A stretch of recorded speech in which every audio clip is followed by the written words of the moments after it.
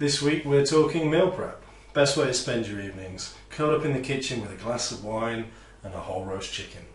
Well, not really, no. There are much better ways to spend your evenings. But if you're someone like me who relies a lot on prepping meals so that they have lunchboxes ready for when they're working away, or, well, you just prep meals, you like lunchboxes, or if you make lunchboxes for your other half, significant other, or you just maybe live on your own and don't necessarily need to eat a whole chicken, there are other ways to use it up throughout the week. We're going to talk about different ways so that you make sure your meal prep doesn't suck ass, because a lot of people have shitty meal prep and dry overcooked chicken, rubbery meats, horrible soggy, weirdly smelling broccoli, that's quite common, and all sorts of stuff, just not entertaining. And it's because people don't plan their meal prep properly. They just kind of chuck the basics in. They're afraid of other foods. And they don't really think outside the box of what you can do. They think grill, boil, that's it. Clean. I think meal prepping, it does have its roots in very much quote-unquote clean eating, which is why you still see a lot of shitty meal prep, even from meal prep companies that don't have particularly the nicest choice of foods. I remember even some of the most... I'm wearing my shirt inside out.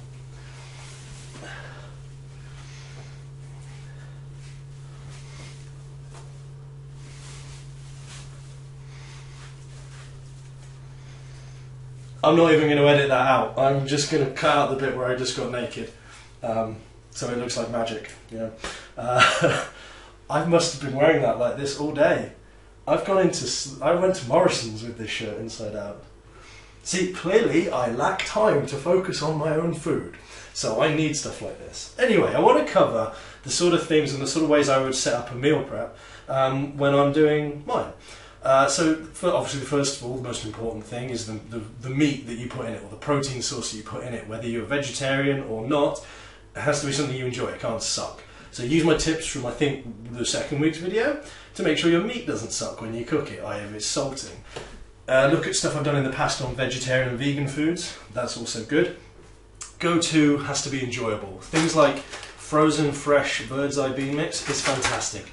Nothing wrong with frozen vegetables, especially for something like this, to make the base of your meal for the protein. The other thing is, I've talked about this on social media a lot, people just go overboard on the protein. If you're needing like 1.5 grams per kilo of body weight, even for me, in a whole day, that's like 170 grams of protein. It's actually not that hard to get that over 3 meals. You don't need to eat the whole chicken. If I just take a quarter of it, that's more than enough for one sit-down meal. And I'm sure people have other things like protein shakes post-gym. And also, you know, this is supposed to be a convenient meal, an on-the-fly meal, so don't cry too much over it. Make it tasty, make it fit the macros as well as you can as to what you need. You've got breakfast and dinner to actually make up the difference if it's a little bit out of whack.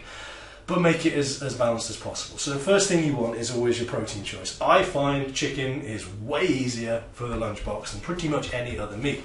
I find beef tastes better hot and rare. I find lamb doesn't do well when it's cold. It tastes a bit funky, unless you're having like koftas or minced kebabs. Same goes for beef there. Pork, bacon sandwich. Pork is better hot and crispy.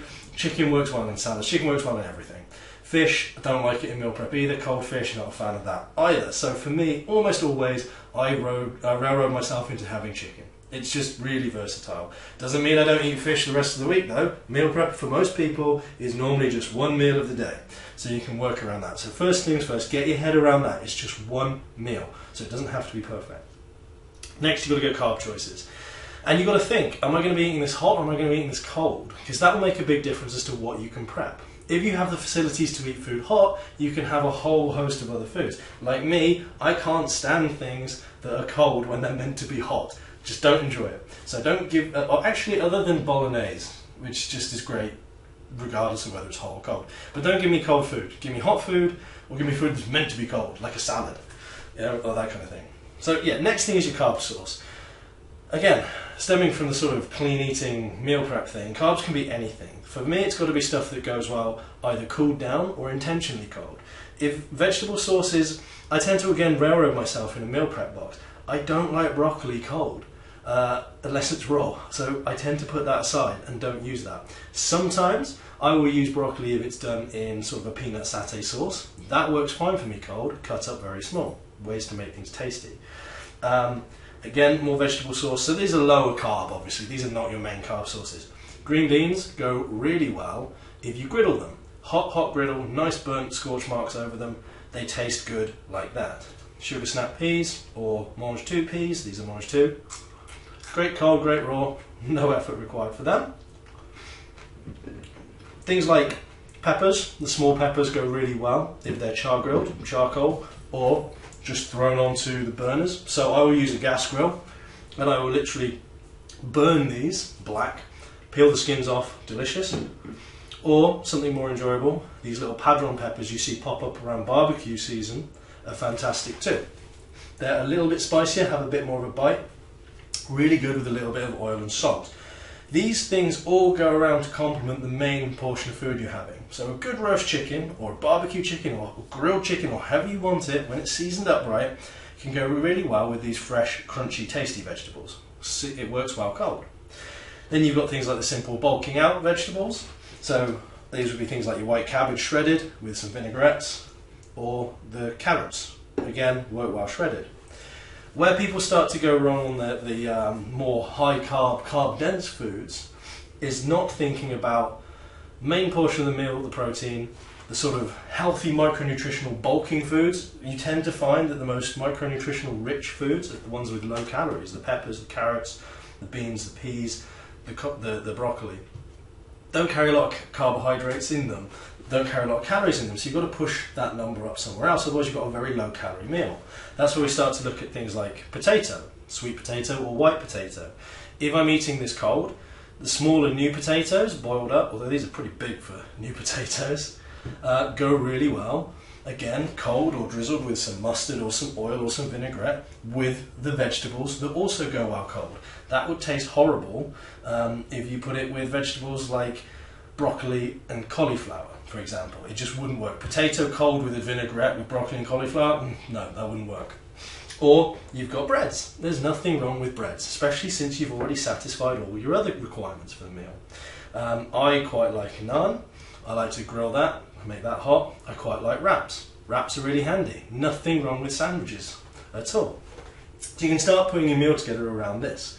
I won't be using broad beans unless I'm putting them in to bulk out the carbs and to put the protein up a little bit, if I'm kind of making my meal a bit more bulky.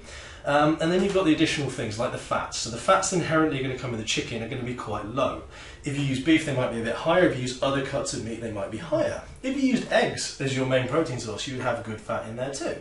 So I tend to do one thing if I'm doing grilled chicken and skewers, is chicken and chorizo works very well. It's a very high fat, saturated fat food. You could, if you're making salads, chop up things like avocado to get some vegetable fats in there as well. There's a whole host of things to think about. So don't railroad yourself. Carbohydrate choices as well. What's wrong with having a main meal and a piece of fruit as a side dish? Whatever happened to people having desserts or just fruit at work? I very rarely anymore see people who take fruit to work with them or pack fruit in a lunchbox for themselves. For the kids, yep, all the time.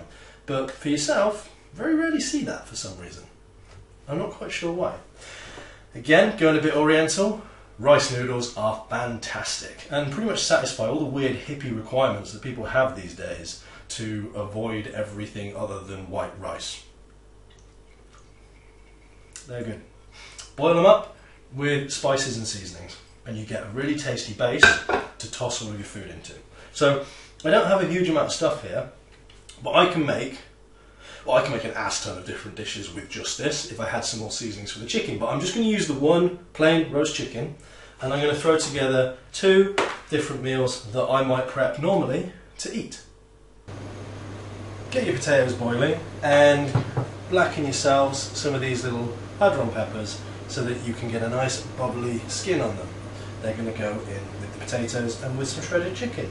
Grab yourself your favourite seasoning. I'm using paprika, chilli and a little bit of sugar because I want the sweetness, and the carbs aren't too much of a problem for me. And brilliant meal prep tip, so your salads don't go horrible and mushy.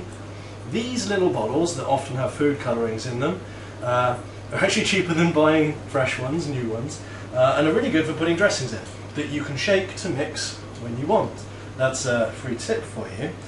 I'm going to just put balsamic vinegar in with this and a tiny bit of oil because I'm going to have a relatively dry tasting dish for this. I'm not going to smother them with mayo. I'm going to keep the calories a bit lower and avoid adding much more saturated fat into this.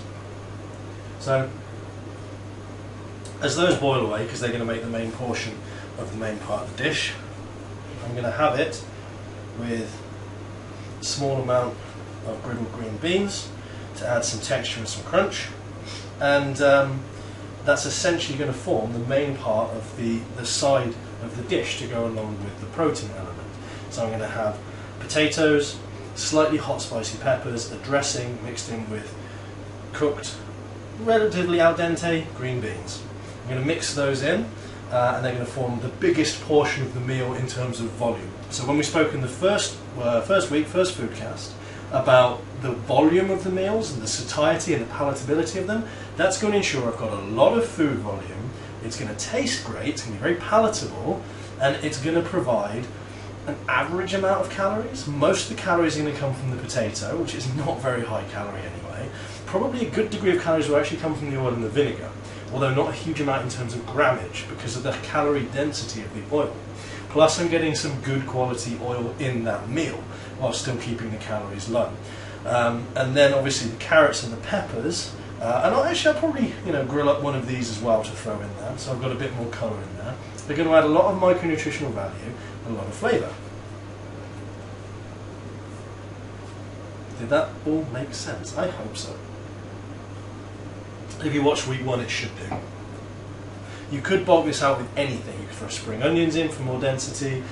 You could chop up small amounts of avocado. Potatoes and gherkins go really well. Potatoes and cucumber goes really well. Depending on your calorie allowances, you could use full fat mayo or light mayo. If you want to get different oils in, you can use different dressings. The choices are endless. And then I will accompany that with some shredded chicken or some chunked chicken, which I'm also almost going to make the chicken into a bit of a salad itself by mixing it. I should really be using tongs before I stick my fingers into hot coals, because yes, I'm using my my kitchen gas grill here. And I'm going to mix the chicken with some other components as well to finish off that one first meal. I would use then for my second meal more of a sort of Asian influenced chicken, which means I'm going to be mixing the rice noodles with a couple of other ingredients which I'll cover in a sec. So, and through the magic of video editing, the potatoes are already done, chopped up with the padron peppers in the meal prep box next to me. So I only have to worry about now getting a bit of heat onto the green beans that I'm going to sort of blacken and throw into there to form the rest of this salad. I'm also going to season it a little bit, just to add some taste in, and add my dressing for use at a later date.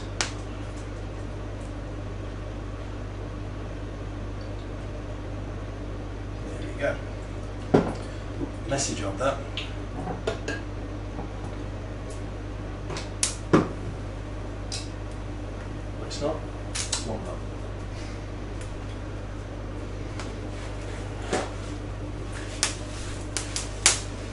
So those are sizzling away nicely. This whole meal, although I skipped the small portion there, other than cooking the chicken, this has taken about 5 minutes. Can't say fairer than that for meal prep. You get home after work, or you get your Sunday night ready for the week's prep of food, throw the chicken in, get your chores done, come back out, sort all of this stuff out, no bother. Be done in a very short amount of time. Next up, I'm going to want to bring the main portion of my meal back over, which means just removing this from view for a moment.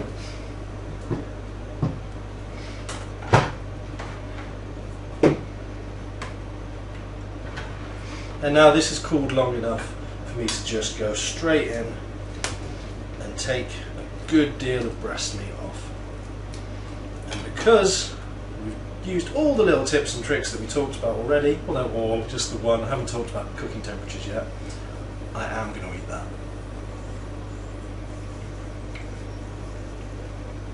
Got some of my hair in my mouth then. You've got one very good sized, very tender breast meat piece. So that could either go straight in there. Now that will stay succulent and that will stay quite tasty even though it's going to go cold. Or shred that up so you've got that with something else as a side. Now if you need, let's clean my hands, if you need to increase the fat content and you don't mind using more animal sources, you've got great options. Shredded chicken with small chopped up bits of chorizo is fantastic. You can bulk it out with that. If you want to put the carbs up more, because honestly, that's enough protein, I think, for one person, for one meal in most situations. It's certainly enough for me for one meal. I might add more carbs to that in way of these noodles.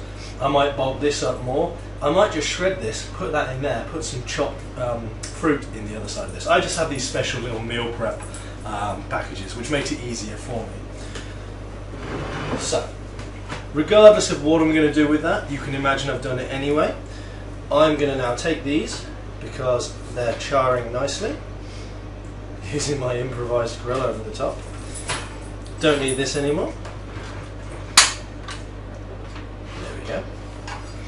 And I still want these to be relatively reminiscent of beans, even though they're nicely black and to give a bit more taste. So just going to cut them into sort of rough chunks, like so. Those are going to go in there. Tasting good.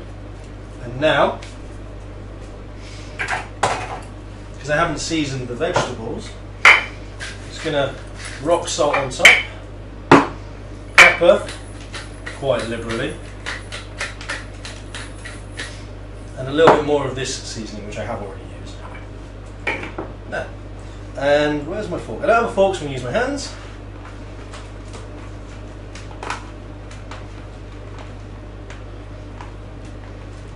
Now, might look dull to some people, but that's a fuck ton better than a load of rice. Way more nutritious. Much better than broccoli and rice. That's going to be way more tasty. That will work good cold, or it will work good hot. So that is one meal essentially prepped. A little bit dull, but done nice and quick. That bothers me that I haven't done anything with the chicken. It's kind of making me twitch, but I'm going to leave it like that anyway. Meal one done. Right, next meal I might do would require a bit more shredding, and guess what? I get to eat the skin from this one too. Although the dog is looking quite sad. Good girl. Bad habit, I know. In this instance, I am going to cook some broccoli, but I'm going to griddle it just to singe it, and then I'm going to Asian it up a little bit. So again, that's a nice amount. Get some more chicken from here. Could use any part of the chicken now if you know somebody who really wants to keep the breast meat for themselves. But I'm just going to take some of this, and I'm going to really chop it up. Now I don't really need to be using one of these square dishes. Sorry, Al.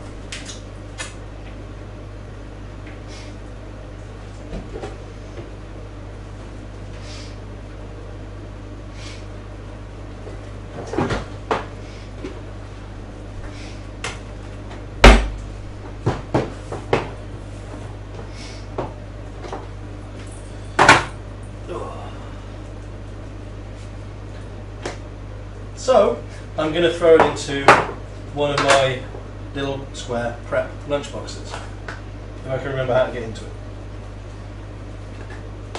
There we go. Which, I'm a slut for cool Tupperware. Comes with its own little seasoning pots and stuff. However, that's what I want from this.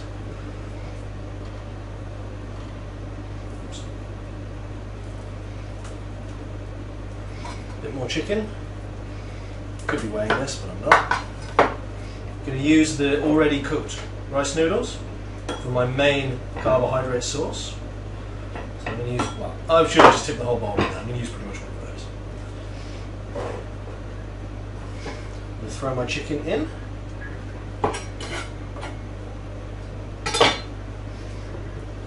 I'm going to really finely chop up some sugar snap peas.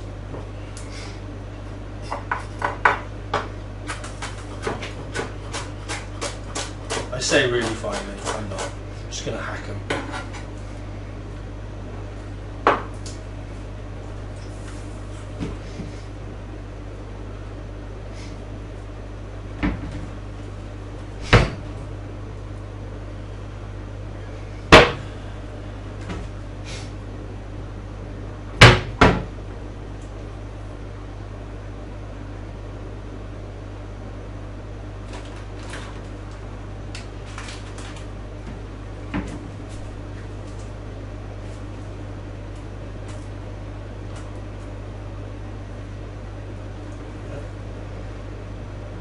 I'm going to take griddled broccoli that's nicely singed on the outside, if I can get to it before it falls down the grill.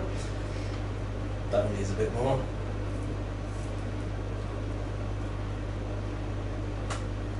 This one's for those of you that like the feeling of being extra hippie by having slightly raw stuff. Really, this time I am doing this fine. Thinly shredded white cabbage. Use that on a shredder, is probably just as easy.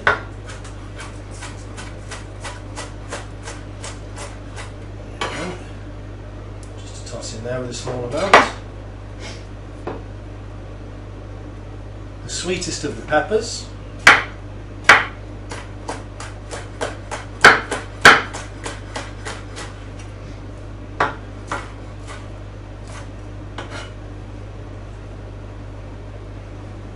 Again, volume, taste.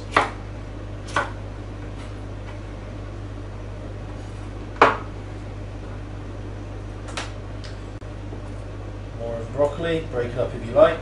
Makes it easier to endure for those of you who don't like it. I do love the smell of slightly griddled broccoli.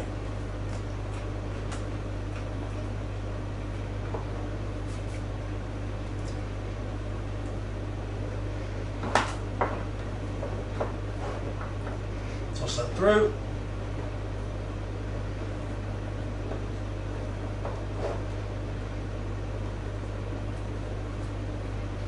And there we go. That again will make a pretty decent, simple lunchbox. So another meal prepped. Heavy on the carbs, this one. A lot heavier than the other one. But I shouldn't have the same thing every day anyway. Mix it up from meal to meal. Keeps it interesting, keeps it enjoyable. Right. I have a dog hiding under the table, waiting for scraps of food to fall on the floor. There you go, dog. Excellent. So, meal prep considerations. What's your carb source going to be? What's your protein source going to be? Are you eating it hot or cold? How are you going to bulk the food out so it's palatable, it's filling, it's enjoyable? What are you going to put it with? Are you going to go potato? Are you going to go lots of veg? Are you going to have high carb, low carb? Are you going to have high fat? Are you going to have high fat from animal sources? Are you going to use a plant source fat? Are you going to do that from the dressings? Are you going to do it from what you add in? Chicken and chorizo skewers, for example, are fantastic. If you buy chicken breasts and you chop them up, you've got some wood sticks, chicken chorizo pepper, fantastic. Put that with some of these potatoes, you've got a barbecue meal.